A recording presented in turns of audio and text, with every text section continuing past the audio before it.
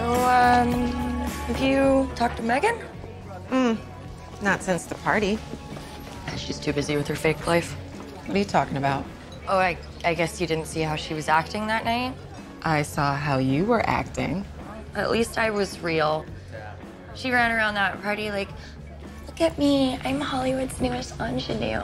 2 weeks ago, I was holding her hair back while she puked in bushes. I was actually the one holding her hair. Things change for people. There's nothing wrong with that.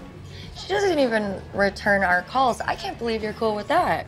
Are you seriously playing the jilted friend right now? Oh God, I can't believe you don't see this.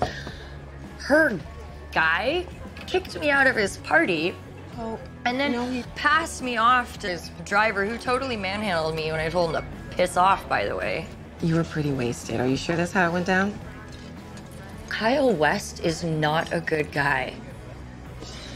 I saw it in his eyes. He's fake. He acts sweet and perfect, and it's bullshit. He's really just a product, the Institute of the Higher Mind, which I've also heard terrible stories about.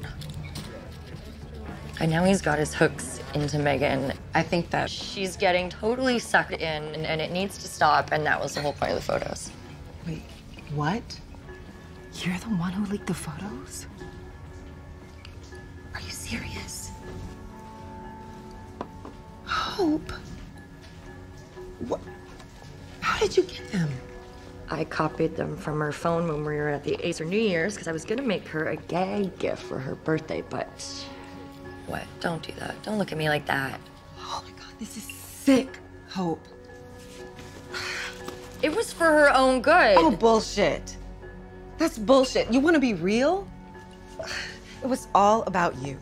You saw yourself in Megan's rear view the moment you walked into that party. You decided you weren't going to fit in. I tried. What? A real friend would try harder. And if she can't do that, she would just get the hell out of the way.